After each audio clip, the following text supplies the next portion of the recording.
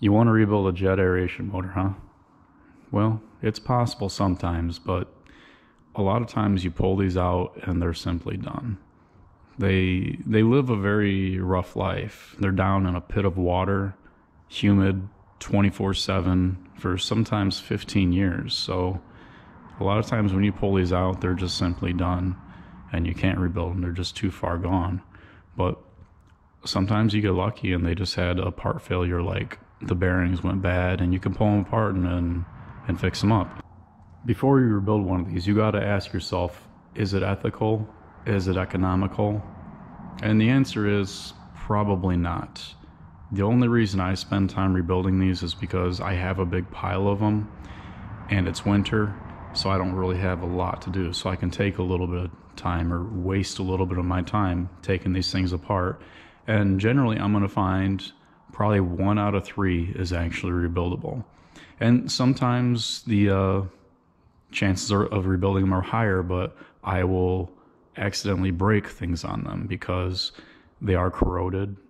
So it happens. You'll break a tab off, you'll break a boss off where a screw goes in, and then you've just created another spare parts motor. So you gotta think about things like that. When it comes to ethics, when you spend a lot of your time rebuilding one of these motors, can you put any kind of warranty or guarantee on it? Probably not. It probably wouldn't be a good idea. You would simply have to sell these as being a rebuilt motor, and a lot of people aren't going to want that. And if they do, they're going to want to offer you the lowest price possible, where it's really not even worth your time. So that's your ethical decision if you want to try to rebuild these and sell them. But also with ethics, some people, they need to have a jet branded aeration motor because of legal reasons. So a lot of companies out there, they do offer alternative motors for these systems. And for the most part, that's fine. But if you happen to be in a jurisdiction where someone from the local authority having jurisdiction is actually checking your systems, they may have an issue with you putting in someone else's branded aerator motor into an aeration system, because the jet system is certified by the National Sanitation Foundation to use jet branded parts. So if you start mixing other brands of parts in there, it would no longer meet the NSF certification for that system.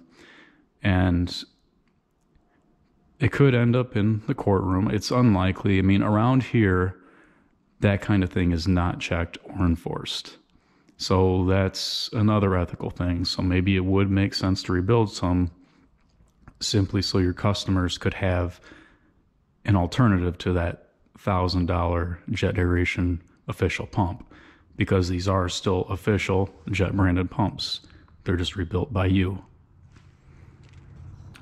Economics. So best case scenario, one of these motors, you're gonna spend maybe $30 to get one going again. Worst case scenario, you might spend $200, and that goes back to what can you sell a rebuilt motor for.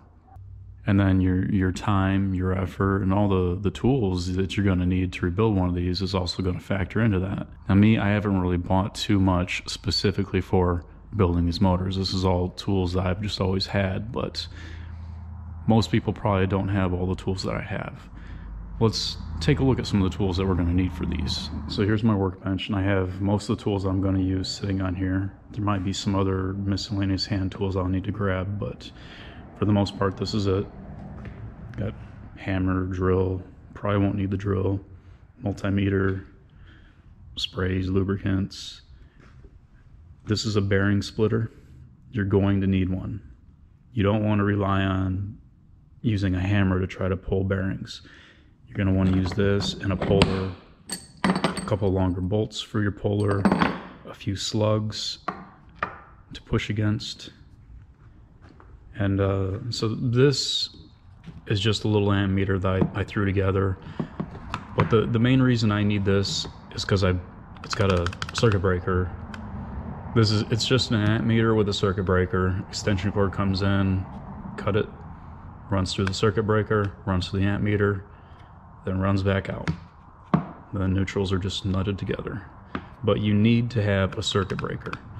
These motors, they pull, this one pulls 4.9 amps.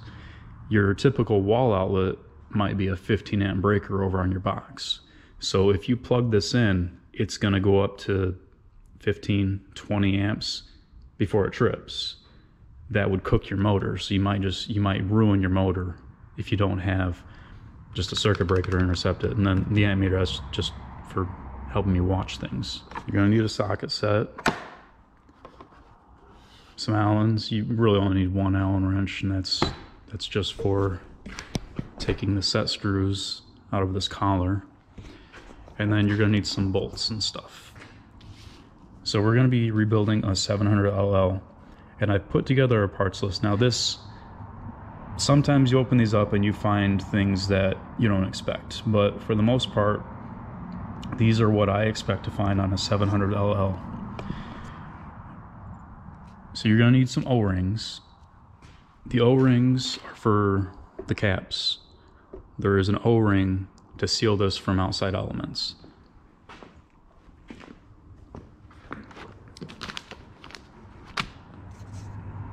So this is the size that I found that fits. So it's quite a bit of work to figure out which ones fit, so this should be helpful. And then your bearings, they typically have the 5203 2RS. You want to make sure it's 2RS. RS means rubber seal, 2 means it's on both sides of the bearing. These take oil seals also, but sometimes you pull them out and they have a different size than this. So that's, maybe it's this kind, maybe it's not. And then they take some metric screws. These go inside the end caps, and they're for holding the contact switch and the grounding screw in. Now, most people expect these to be imperial or standard, but they're not, they're metric. So you gotta watch for that. And then your bolts, M6 by 1.0, need 6 of those. Those are for this piece here. Really, if you break all these bolts off, I wouldn't even worry about it. I think this thing is just for decoration. It really doesn't do anything. And then your 1/4 inch by 20 by 8 inch. That's these. Those are hard to find. Actually, all these things are hard to find other than your 1/4 inch by 20 nuts, which you use for the bottom of your bolts. And the washers, those you can get at a hardware store, but the rest of these things you're probably not going to find at a hardware store. So I keep mine in this little thing, have it all kind of organized. And most of these I had to order most of them from Amazon. I know that's, a lot of people don't like to order from Amazon, they want to shop local, but when local doesn't keep the things that you need, sometimes you got to do that. So I just keep mine all organized like this. And you'll need some paint. I like to use the red oxide as a primer, and then the colors I go with are gray and blue. I think it looks decent to do these in blue and these in gray. And this is 3/4 radiator hose. So that's something you can get at an auto parts store. And you're also going to want to replace this plug. This is probably going to be the most expensive part, because a watertight plug like this is usually about $20. And it's very rare to find a motor where you can reuse this plug. And a lot of times the only thing really bad with these are water infiltrated this and it corroded everything. I found that a few times. I still rebuild them anyway, because I'm not going to trust the old bearings in there. But so yeah, I always replace these. There's only been like one instance where I haven't. And that's, you're going to want a vise. That'll be helpful. Okay, something that you really need that you're probably not going to have is a blast cabinet with a vacuum system. And I understand that a lot of people aren't going to have this, but I really suggest you get one. You're going to spend so much time with a wire wheel and sandpaper if you don't have one of these. And if you're planning on rebuilding these motors, there's probably a lot of other things that you can use this for. Like I blast so many things in here. And it's just a Harbor Freight blast cabinet, and I have it full of the crushed glass from Harbor Freight. But I put cylinder heads in there, blasted them. I put guns in there, blasted them. I do so many things in there, so I have a feeling if you're planning on rebuilding these kind of motors, you probably also have a lot of things that you could blast in there. Okay, so these motors, I've decided to rebuild the middle one. This one is actually in really good looking shape. So I don't really want to rebuild that one because that's not really a real world scenario. This one is in a little bit rougher shape. The shaft still turns, so that's good, but I'm going to struggle getting all these bolts out. I'm probably going to have to cut them all. This one kind of looks like something that you might find like a 10-year motor.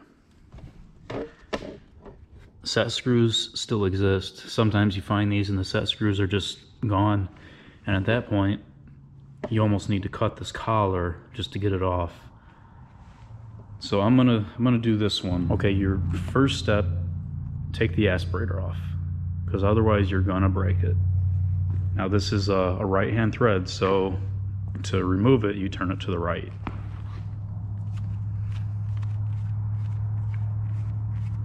A lot of people make that mistake. They sit there and try to turn these to the left like they're opening a pickle jar, and they just make it tighter and harder to get off.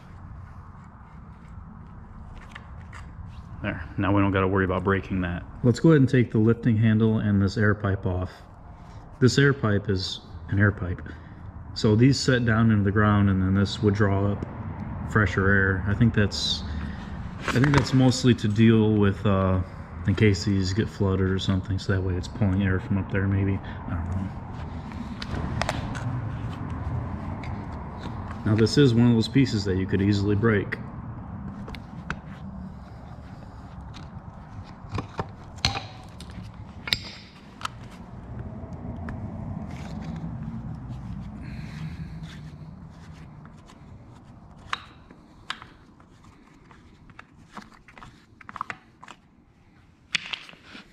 Okay, let's get these set screws out of here. All 4 of them. We don't want to leave any in there. All the motors that I have sitting in my shop have been sprayed with PB Blaster, and they've been sitting for a while like that, so that's going to help out. You don't want to just spray them real quick and then try to take them out, because you'll probably strip something out. Now that those set screws are out, I always use a torch and heat up the collar. I get it nice and hot, then I'll spray it with the PB Blaster and then proceed to the next step.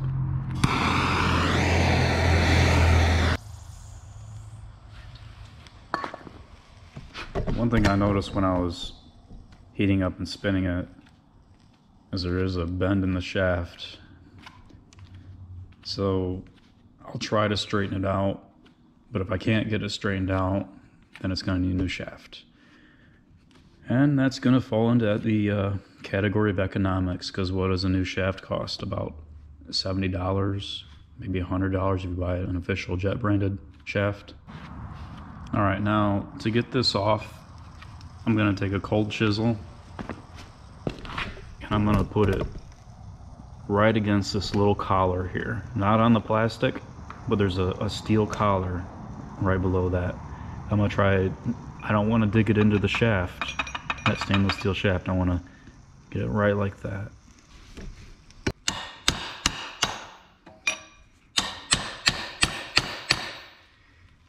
Now this is either going to pull the shaft out of the collar or pull the collar and the shaft off the motor. Either way is fine.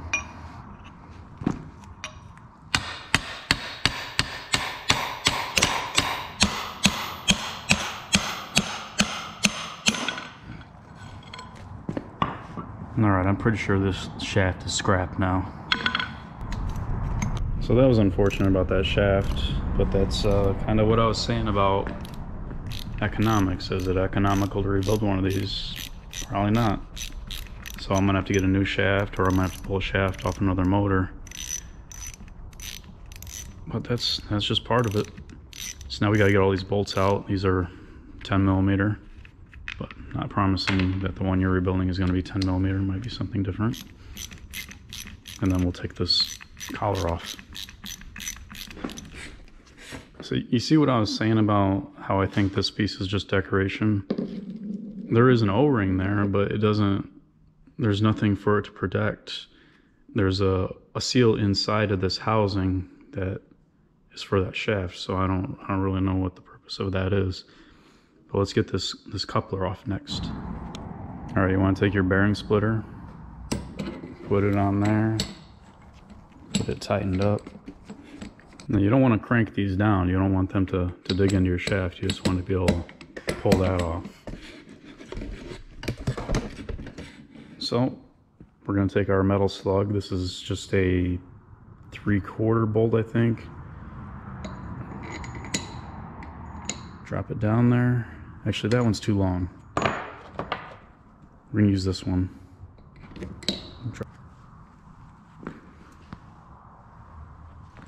A little bit of oil on the threads.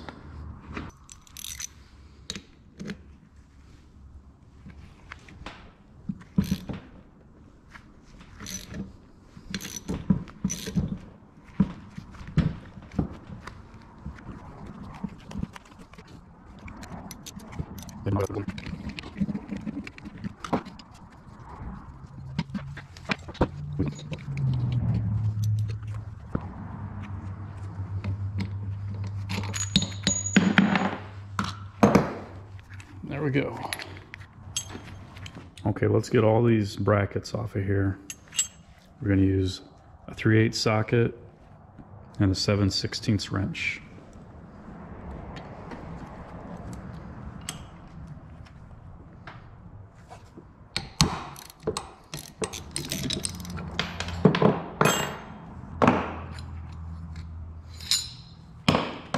I don't know if I mentioned earlier, but all these bolts I take out, I don't reuse them. I mean, these are actually in decent enough shape where they could be reused, but I don't do it. That's why I have all the new bolts and screws. I just scrap them and replace them. All right, so we got all these brackets now. And I go ahead and take all this rubber off.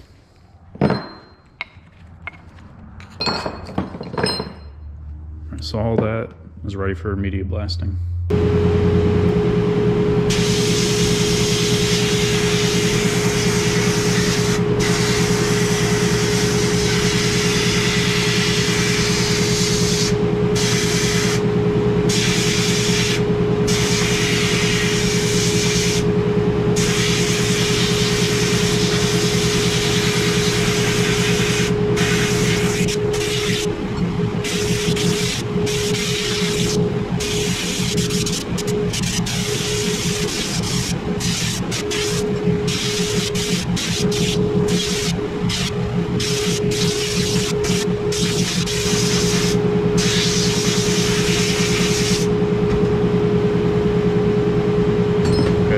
Brackets are all blasted.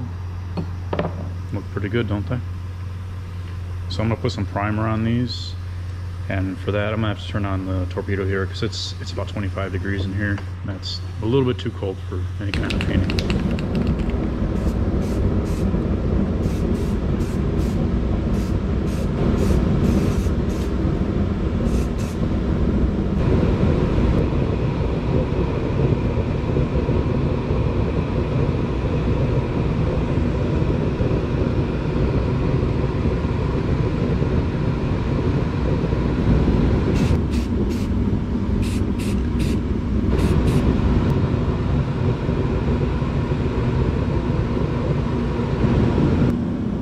Okay, so that stuff's all done now. 2 coats of primer, 2 coats of paint. And I like to do it quick like that. In automotive painting, we call that cross-linking, rather than relying on a purely mechanical bond for like a rough surface for the primer to go on. That's a mechanical bond. But putting the paint right on the primer while it's still wet, the chemical properties of the paint will cross-link with each other and make a better bond. So that's the theory. And it was probably a little premature to do all that work right away because I don't know if this pump is going to be rebuildable, but if nothing, I have a bunch of really nice brackets as spare parts. Okay, let's get this motor apart. First we want to free up the cord so that way we're not accidentally pulling wires out of anything. Just make sure that can slide freely back and forth.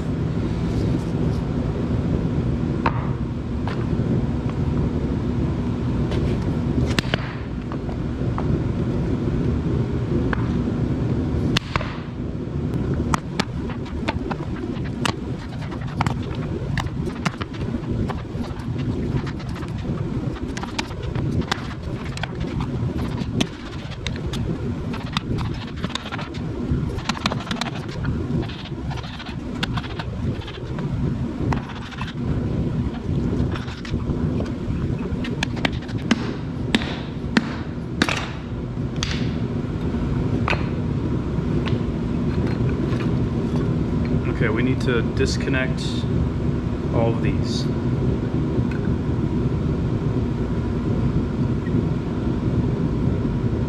They can be tough.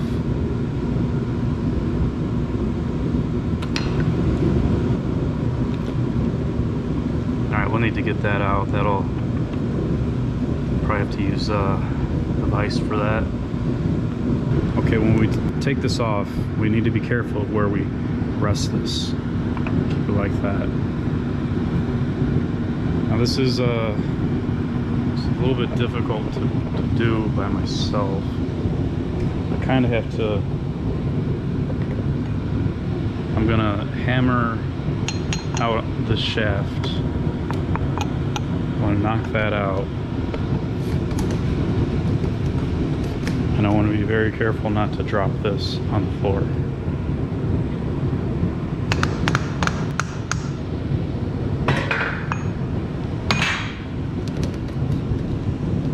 Got my knee under it.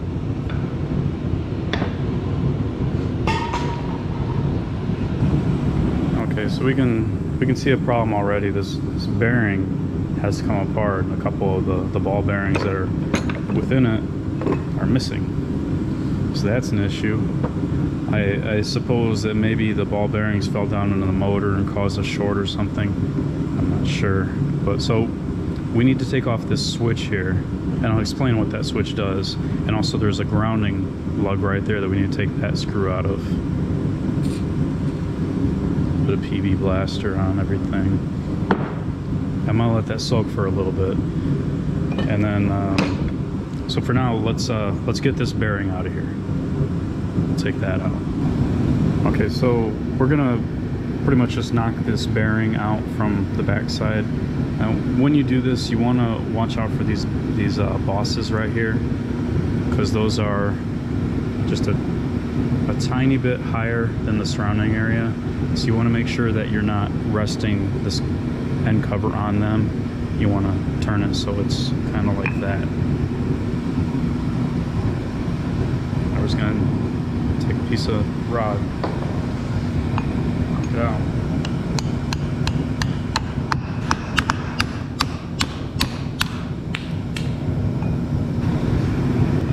Okay, so we got the bearing and the oil seal out. The oil seal fits into that smaller recess, and then the bearing fits into here.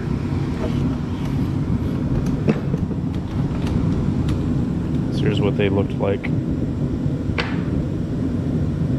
And these are the ones that I had on my list too, so that's good, because I have those. All right, we're gonna take a razor blade and we're gonna get this O-ring out of there.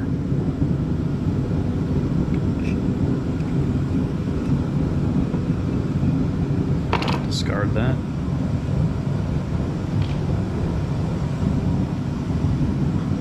Now this piece, it's ready for media blasting. Okay, this is the scary part. This is where we got to try to get all three of these screws out. So make sure you got a sharp screwdriver. You put a lot of pressure on it.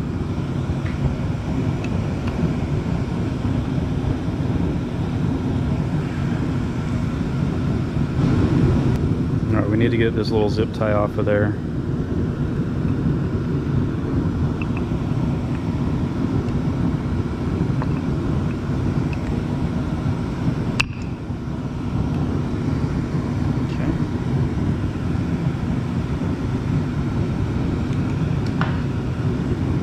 to pull this terminal off. We can leave this other one.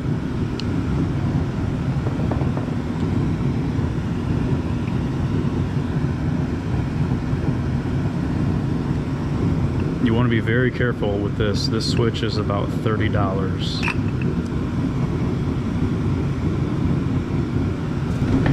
We want to pull all these out. Now, I have never had any luck getting these apart. That's a connector and that's a connector, and in theory it should pop apart, but I've never been able to get them to come apart, so I just remove them as is. I'll take like the green out first, then the white, unthread that,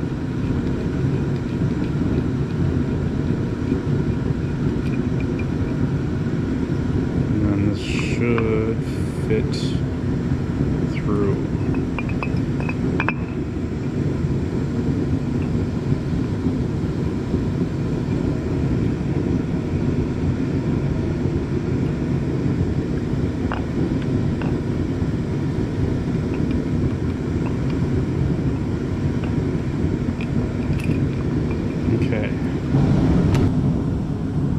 Okay, there's another piece in here that a lot of times you'll miss. You want to take this out. This one's actually broken, but I think, yeah, it's pretty worn out. I'll need to get a new one of these. So what this is, it's supposed to look all warped like that. It takes up the space when everything heats up and it expands and contracts. That is supposed to take up the space between the two there to keep everything a little bit tight. Alright, we got this motor all disassembled. I'm just going to show a few more things in here, and then I'm going to take off and work on this another day. So here's the top piece. Here's the bottom piece. This is called a centrifugal switch. And what it does, if I can get this, this is just a piece of a bearing. Get rid of that. So when you initially start this motor, this piece will start spinning due to an electromagnetic field being created in here. And each of these little bars here are being drawn to the fields that are being created. And the fields, they go round and round and round. So to initially get the motor started, that's what this is about. This switch right here, it rides on this plastic disc. And in a stop state, it's sitting there activated. And that gives the motor full current. As this piece starts spinning, because it needs more current to get it going, as this piece starts spinning, these weights would fling out. And they would pull that plate down, so it would break that switch. So that's how that works. So then it wouldn't be getting the full draw or full amperage. Because when you start these, it might jump up to 15 amps and then it'll drop back down to 4.8. And that's because of the switch. In the older days, they used things like capacitors or relays. This is not really a new technology, but it's been kind of the technology that's been getting used for a long time. So that's how that works. And we could do a few things to kind of check this. We could use a multimeter and check for continuity between these two and between all these, and we could check for ohm resistance and things like that. But truly, right here, we're not able to absolutely check this. One thing that we do want to make sure is that there's not continuity between these are your two hot wires, between these and the case. If there is, then this thing is no good. And it would have to be rewound. Rewinding, you can see better from the other side. These windings actually look really good, but one thing that I don't like about how they wind these, so this fat one here is one field. All four of these are connected. And then these other ones, these smaller ones, are another field. there should be a piece of paper between them, but there's not. I don't really like that. So it's, each of these wires is coated in varnish before it's ever wound in there. So right now, all it's depending on is that coating of varnish on each wire to keep this and that from connecting. Don't really like that. And so you can get a motor rewound if there is a problem with the windings, but the issue is going to be to get this motor here rewound, it's probably going to cost you 300 bucks. Now, like over there on my compressor, I got a big 5 horsepower motor. It weighs about 300 pounds. Now, to get that motor rewound is going to be about 300 bucks. To get this one rewound is about 300 bucks. It's all in the labor. So that's why these typically, if the windings are bad, you wouldn't rewind it because it would cost too much money. It's mostly the labor, because someone has to, there's like a little device, you can search for it on YouTube, that spins all these leads, so you have all the leads already, and then someone has to sit there with like a stick and push all the leads down through these. Each one of these will get a separate lead ran through it, and then there's that paper in there, and then after the lead is pushed in, someone will push that piece of fabric in there, or paper, whatever it is, because all these are isolated from that. So it's very labor intensive. That's why in a small motor like this that isn't that valuable, it doesn't make any sense to rewind it. But in a bigger motor, a 5 horse, a 10 horse, really big motors, it makes more sense to rewind it because it's all in the labor. You know, this motor, what is this motor really worth? I mean, I know if you bought one from Jet, it's $1,000, but I'm looking at it and I think it's a $100 motor. That's my opinion on it. So, but all this, it really all looks good. And I already checked the switch for continuity. The switch is working. I am going to blast it because it has corrosion on there. And I already checked those for continuity too, and everything checked out good. But that doesn't mean I'm not going to rebuild this whole thing, plug in, and it's still not going to work, because I'm not able to fully test that. To fully test it, you would need a lot more sophisticated equipment. You'd have to energize these, and I think you use an oscilloscope to check the waveforms and everything in there. I'm not an electrical engineer, so I don't exactly know. And then these two caps, I'm going to fully blast them in the cabinet. I'm going to blast the inside. I'm going to blast these races, all that, because it's okay. This doesn't need to be a super tight fit. Those bearings are actually supposed to be able to move. I really shouldn't have had to beat it apart, but they all seem to be that way. Those bearings are supposed to be a slip fit in there. So I'm going to blast these inside and out and make sure to get in that channel. But right now I'm going to go home because it's cold and I'm kind of tired. Before I get too far ahead on blasting everything, I want to address all the grease and grime and whatever's in here. This is supposed to be a hollow tube, and that's where the air comes through. And I find that every one of these that I take apart, this tube is always blocked up with crud. So I want to clean that out. Use a 3/8 dowel rod, and I'll just use some pieces of paper towel to push through there. Okay, so I'm gonna use some cleaner. Just kind of like cleaning a gun barrel.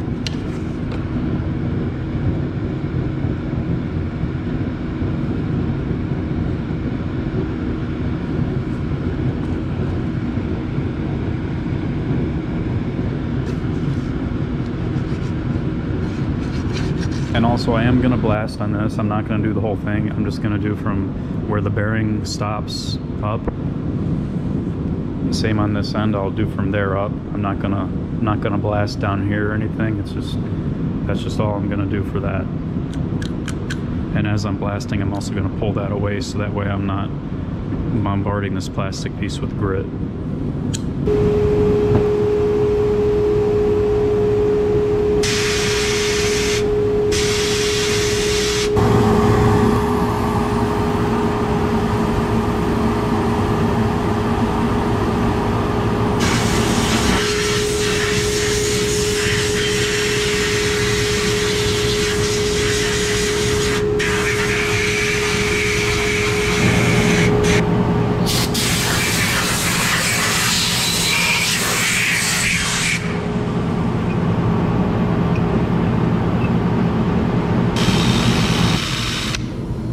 want to be careful not to touch any of the wires with this wheel. You don't want to strip any varnish off of them.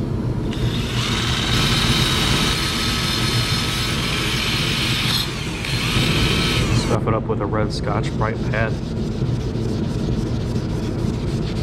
I'm going to sand the inside with some 120 grit by hand. You just want to make sure it's nice and smooth for your O-ring to slide in. You don't want to damage that O-ring trying to put it in, because then you'll have a lot less water resistance. Okay, we're going to want to clean this up, and I'm going to mask off the label here. And to clean it, I just use, this is just 50% rubbing alcohol and 50% distilled water. It's basically a waterborne wax and grease remover. It's all I ever really use when painting anymore. I don't really use solvents for cleaning.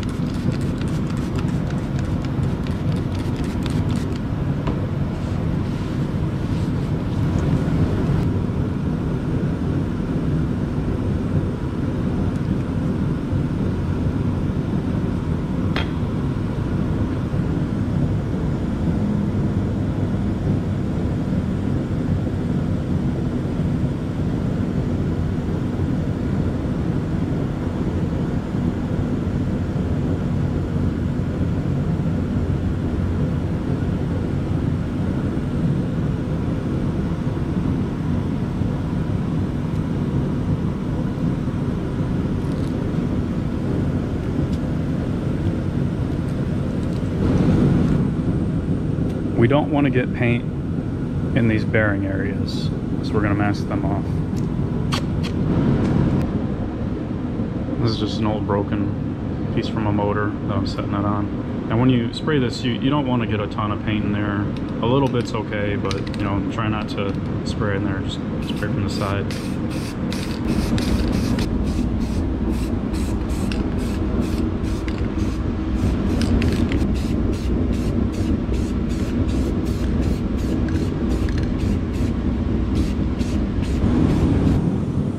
Okay, now we're going to push the bearings onto the shaft. These are the 5203 2RS bearings. Go onto this, 2 of them. Now sometimes when you disassemble this, there will be like a shim between this snap ring or retaining ring and the bearing. This one didn't have any, but if yours had a shim or a washer between the two, you might as well put it back in there. There's probably a reason for that.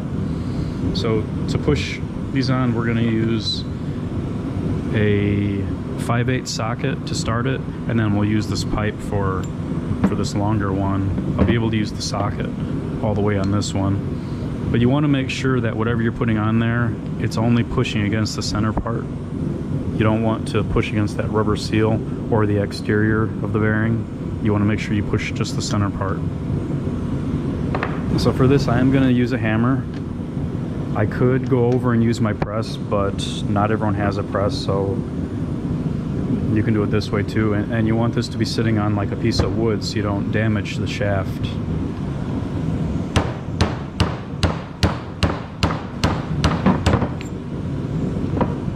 You just want to get it up to that clip. You don't want to just keep pounding it, because you could break that clip off, and then you got more issues. You would have to take this bearing back off. One more thing I want to do before I go. Since this is all bare metal, it's not getting painted, I like to spray it with some dry lube, this Teflon, to act as a rust inhibitor. Okay, we're going to drive this oil seal into there. That was the 16 by 28 by 7. That's the seal that this one takes. Sometimes they take a bigger one. Just gotta kind of watch for that.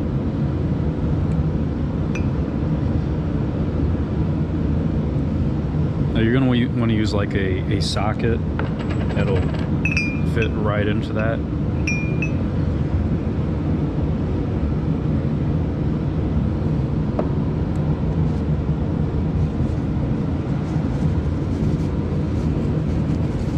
I also like to use a washer just to press it down first to help keep it square. because you put the socket on there, it's gonna want to do that. So I'll use the washer first to seat it.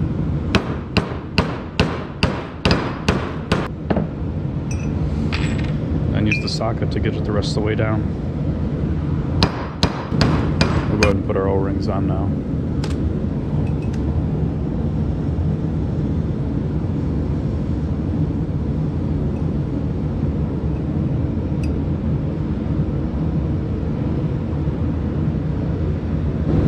I'm going to put a little bit of dielectric grease on the O-rings.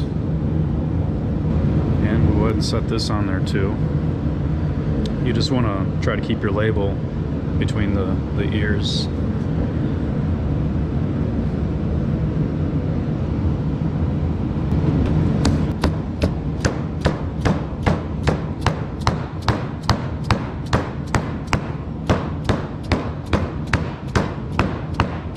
So normally what I do is I would put this in through the top, but this needs to go out the bottom of the motor, and normally I put it over in my vise and I kind of have paper towels in the vise. But what I'm going to do, I'm just going to drill a hole right through my workbench, and then this will pass right through it, and then the motor can just sit right here.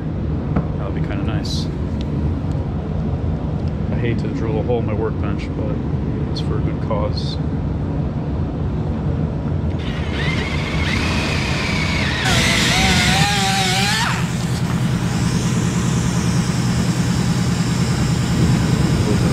Bearing.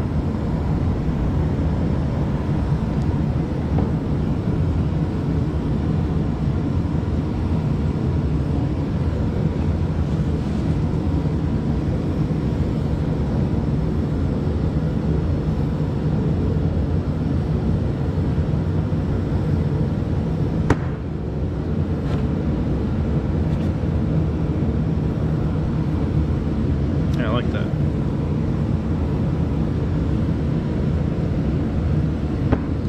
I can just sit right there and I can work on the rest of it. That's kind of nice. Okay, let's get this cord back through here. Normally I don't take that off. It kind of worked out that way this time.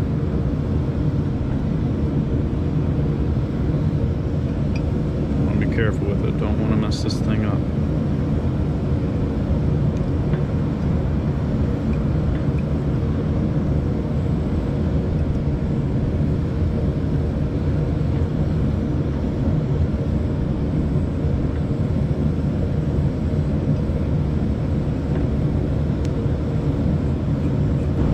Okay, I'm gonna get this ground attached first.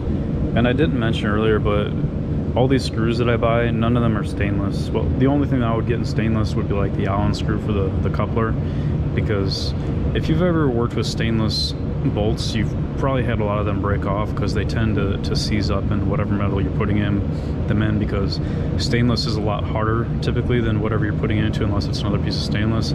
So if you tighten it a little bit too much, it's going to deform the metal that you're putting into and seize up, and then when you break it off, it's hard as hell to get out. So I really don't recommend using stainless steel for many of these things. And remember, these are metric screws too.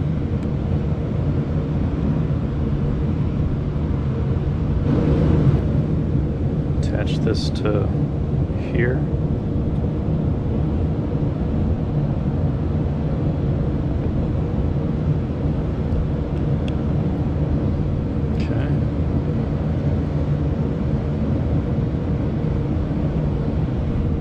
Also, I blew out all these holes really good with compressed air. Otherwise, you would end up with glass in there and it'd be really tough to get these screws in.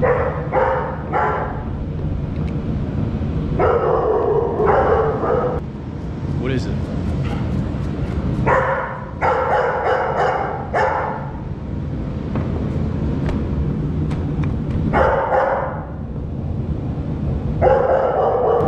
Let's get all these wires reconnected.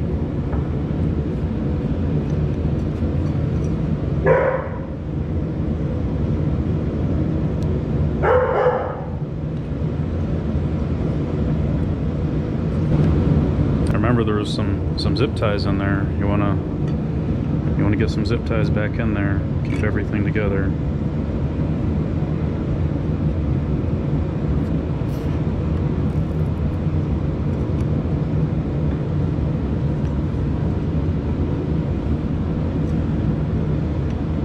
I think there was only one, but I'm gonna put more than that in. Okay, remember this piece, it was broken when I took it out, so I've got another one. Maybe I could just set it there if I don't bump it. You gotta watch where these wires go because you don't want them to catch against anything.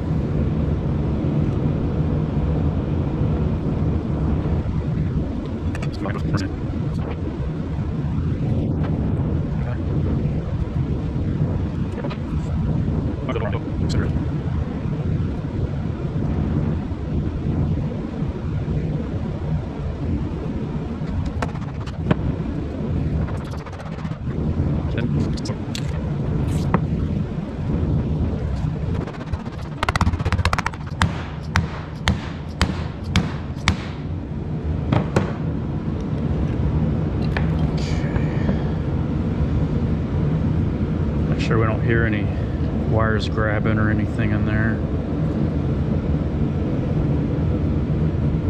I think it's safe. Okay.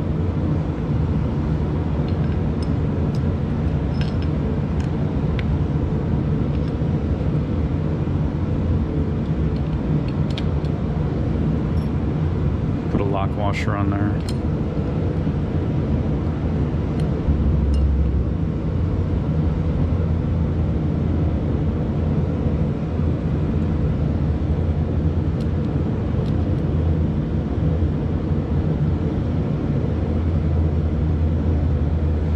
This is a little bit tight because the original ones were 8 1/4, and I have been unable to find any 8 1/4 bolts. I can only find 8-inch and 9-inch. Just snug it a little bit. You want to get them all started before you crank anything down. Well, you don't want to crank anything down. You want to just get it tight.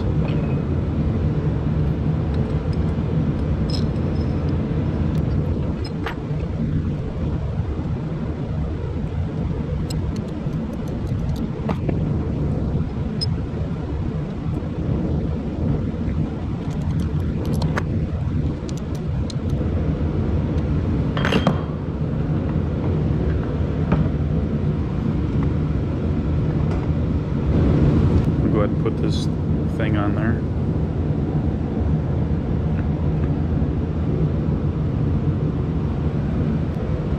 I'm gonna put a little anti-seize on these bolts though, because of the nature of what's gonna be getting on them.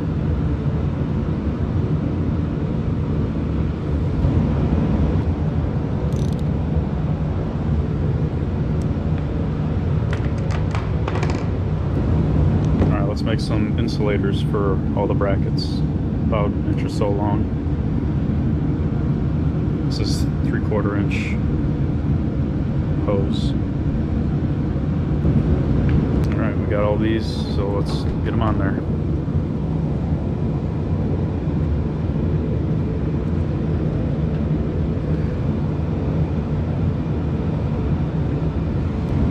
Alright, we're close, but still got to replace the plug on it. This is a Eaton Arrow Heart. I don't know what that means. I just know that this is what works.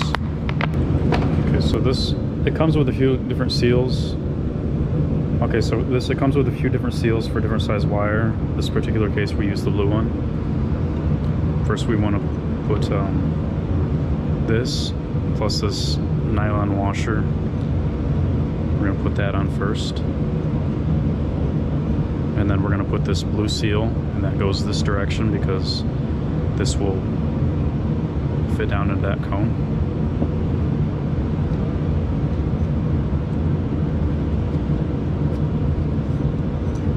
Then this piece.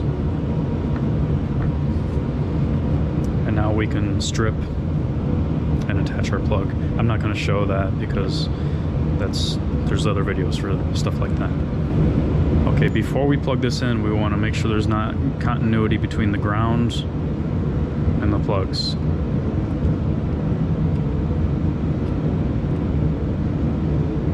Okay, double check up on the motor too.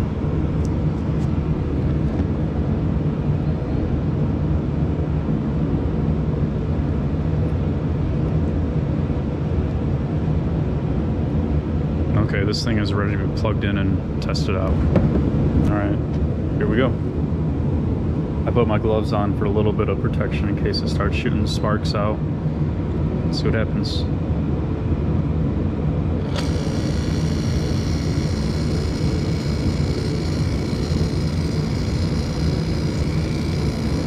It's running right at 4.9 amps. I don't know if the camera picked it up, but you could see it jump up. That was before that centrifugal switch would have activated and taken it back down.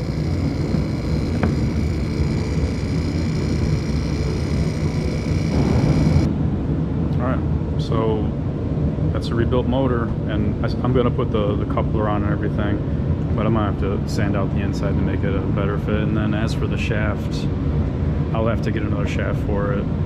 I might have to buy one, because probably most of the shafts that I got are bad. So that's usually what happens with these things. The shafts get all wrapped in roots and hair, and they start to cut grooves into them, they get weak and they bend, and then it takes out the bearings. So that's it though. That's the end. You ready to go home? Huh? You ready to go home? Yeah? Next day, I gotta add this in here. So I was cleaning up my workbench, I got that all done, I plugged this in, and the amp shot up to 20 and held there and blew the circuit breaker. So then I checked this, and I had hot to ground, so something was wrong.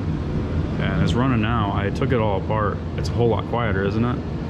So I took it apart, and what I found was, you remember how I was having all that trouble getting those, when I was twisting the cap trying to get the wires just right? Well, I didn't have them right. So that contactor switch in there, when the weight's flung out, it must have grabbed one of the wires, ripped it out, and it was touching the case, and it must have been rubbing on it too, because it's so much quieter now.